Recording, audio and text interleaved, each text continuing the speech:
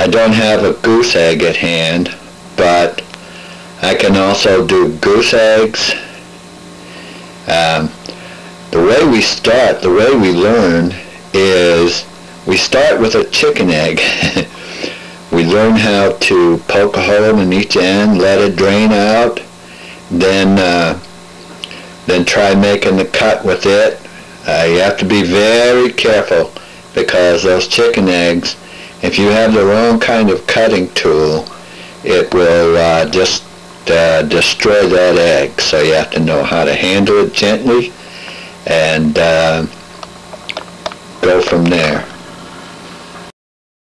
These are some cards I made up. They're emergency contact cards. I took my business cards and put them at the top so that you can stick them on the refrigerator. Those are 3 chicken eggs. Now the one in the center, right there, you can take that off of the stand and put it on your Christmas tree. Okay, that in the center there is a Dremel.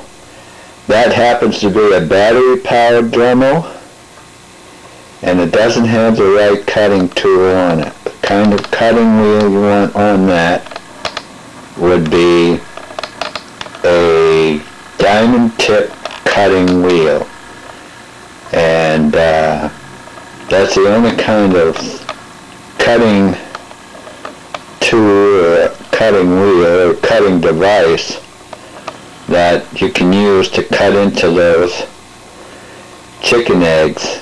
Now you might be able to use that to cut an ostrich egg with, because the ostrich egg is a pretty strong egg.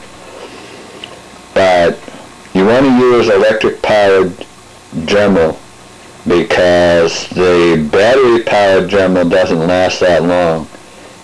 You may be able to score it with the battery powered Dremel or make your design if you want to, but I doubt you'll be able to use it to cut around the whole ostrich egg. These are the figurines we use sometimes. Like I say, depending on the project.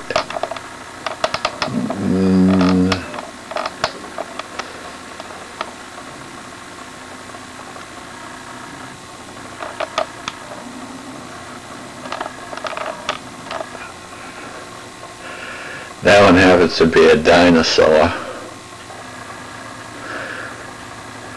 This, I don't know if you can tell or not, but I left it in the card. This is a Spider-Man. This is going to be my next project. Hopefully I'll have it done by the time I get to go to the mall and get set up out at the mall. We're having an arts and crafts show at the mall to support the pregnant women's support group. Hopefully I'll get a little TV out there and I'll be able to show this video on TV out there.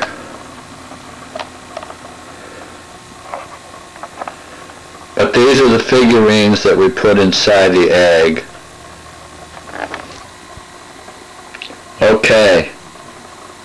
If you keep watching, you watch long enough, you'll see that fish turn inside the egg. I set it up so that looks like, you know, he kind of wobbling around, or, you know,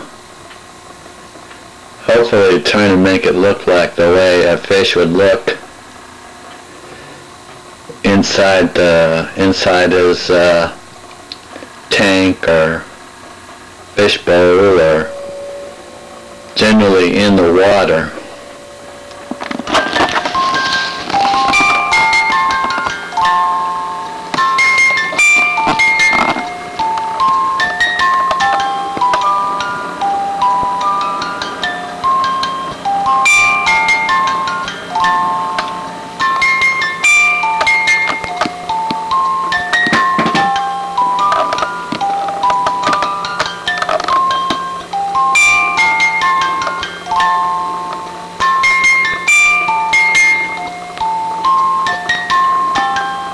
and it's on a lamp stand so that you don't have to worry about finding a place to put it. You can just put it in the corner of the room and it'll sit just like that.